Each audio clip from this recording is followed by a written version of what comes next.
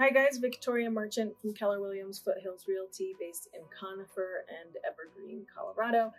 Today I wanted to explain a little bit about the process of buying a home once you are under contract.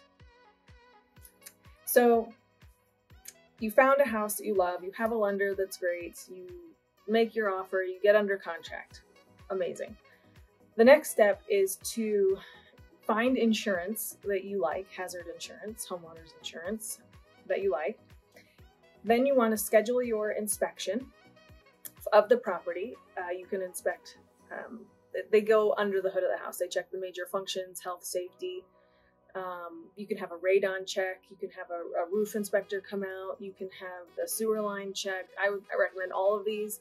If there's anything specific that you're worried about, you can also have that checked. For example, if you're buying a house in a rough neighborhood, you may want to check it for meth, something. You can, during this time frame, you can check for anything that you want.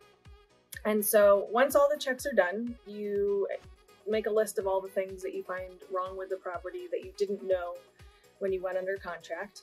And the things that you're going to have a to-do list on a property. That's going to be with any property. There's always things to do. There's no GFCI outlets in the kitchen. There's, a broken radiator.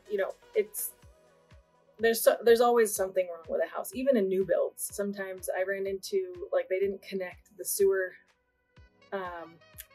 pipe through the roof to the hole outside. So it was just emitting into the attic space. There's always something. So you do your inspections, and you come up with a list of things that you would like for the seller to either fix or give you money for. You submit that list to the seller. They have a couple of days to think about it, and then they either submit something back to you that says, we'll do this and this, but not this and this, or we'll give you this and it'll cover everything. And then you have the choice to accept that. If you don't want to accept it, you can terminate and you can receive your earnest money back. That is fully within your rights to do. If you can't come to some kind of resolution, it's called inspection resolution, then you're more than willing to, or more than able to terminate on that. Then we have the due diligence period.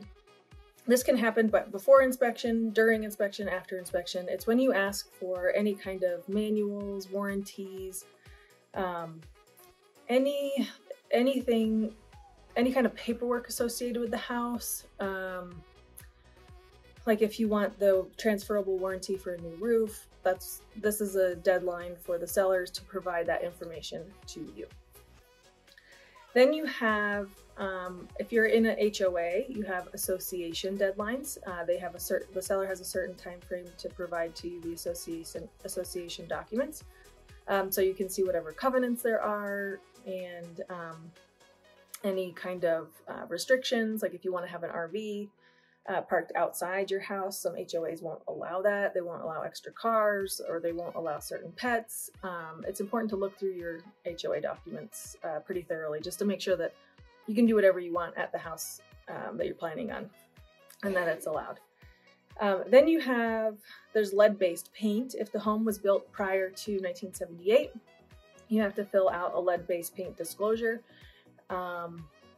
Very rarely have I ever run into a seller knowing if they have lead-based paint or not. If they do, they have to disclose it. And then it's up to the buyer, you, to decide if you're okay with that or not. And if you're not, then you can terminate the contract, get your earnest money, and move on to the next house. Then you have ILC and survey. And so sometimes the title company will require an ILC or a survey. An ILC is an improvement location certificate. What this is it's a drawing of your house and your property and all of the improvements, which are sheds, the house, decks, drawn to a rough scale on this little drawing, to show that there's nothing overlapping property lines. They do not typically put fence lines in there and fencing. So they just want to make sure that the major improvements of the property are not overlapping another property, because then the title company will have an issue with certain aspects of the title insurance policy that they provide.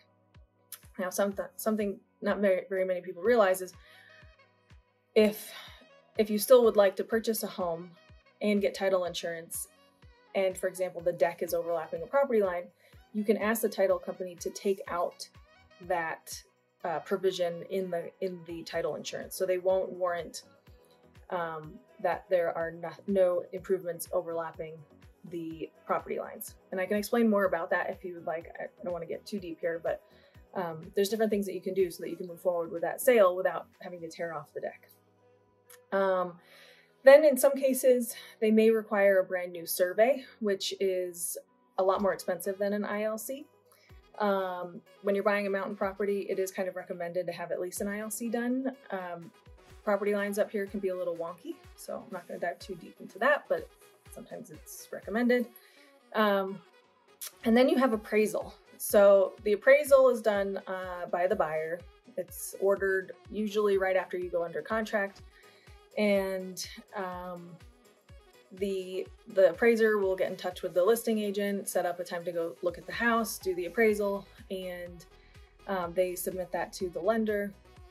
And then if in a contract that doesn't have any kind of gap insurance coverage, which I can talk about in depth if you would like,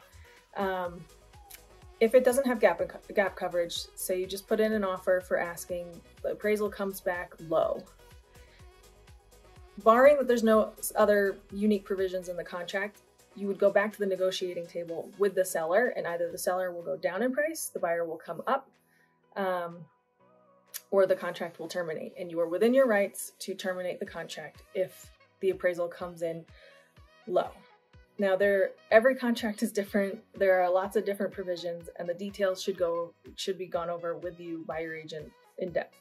But that's kind of the basics of the parts of the contract. And there's lots of dates and deadlines that you should be aware of while you are going through this process. That's kind of the gist of it. If you have any more questions and want to dive deeper into any section of that I just explained, please feel free to give me a call. Just keep in mind it was a very broad explanation, but hopefully that was informative. All right. Thanks, guys. Victoria Merchant here. Happy to help with all of your buying and selling needs in Colorado. Thanks so much. Bye.